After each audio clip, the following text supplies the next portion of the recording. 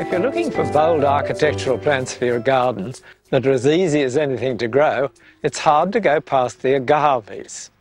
They come from the southern United States and Mexico, so they're really only satisfactory for climates where the frosts are only light or don't occur at all.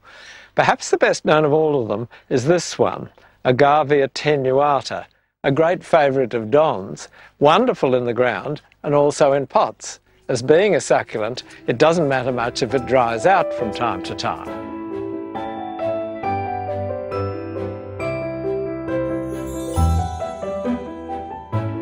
If you're looking for something slightly larger, there's always Agave angustifolia.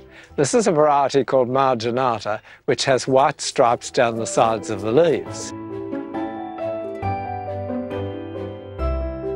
At the other end of the size scale is Agave Victoria reginae, which has small rosettes of thick fleshy leaves with a thin white line on the edges.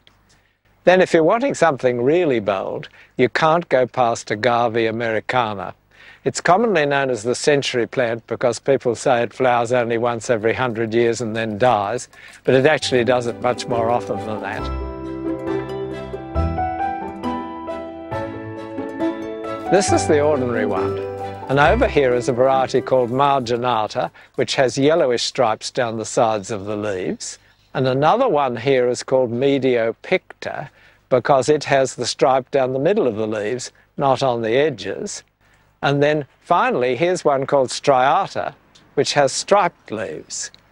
These are certainly wonderful architectural plants for dry, sunny situations, or for the smaller ones growing in containers.